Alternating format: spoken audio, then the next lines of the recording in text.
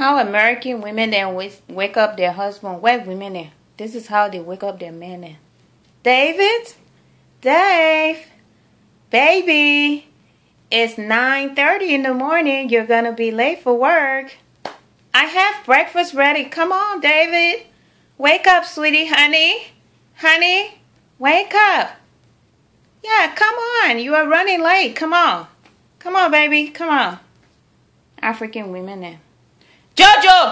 Jojo, I was saying that money. What are you still doing? Waking up, the alarm clock now go off and everything. You still laying down. Look at your dress set. You so drop working even said see you on that blanket there. Wake up, man.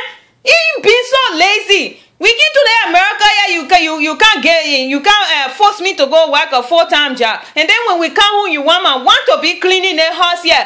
Get up. They see where we working full-time also. That they see where you need to come home and work full-time in the house here. Today, part of food are cooking. You need to come go be washing the dishes and vacuuming the floor and dusting down the place and cleaning the bathroom.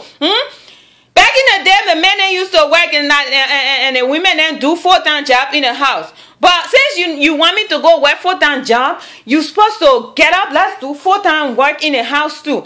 If you let me to stay home, then I will work home full-time and I even say bother you in the morning. But get up. I said get up. Get up, man, Jojo. You late for work. Get up. Get up, let's go. Get up, man. Before you go to work, you gotta help me with that housework here. What's this here? When I go to that kitchen and come back, you get up out of that bed here, I will waste cold water on you. And you think I'm joking? Just lay down there. Look at it, dry set, look at that bony.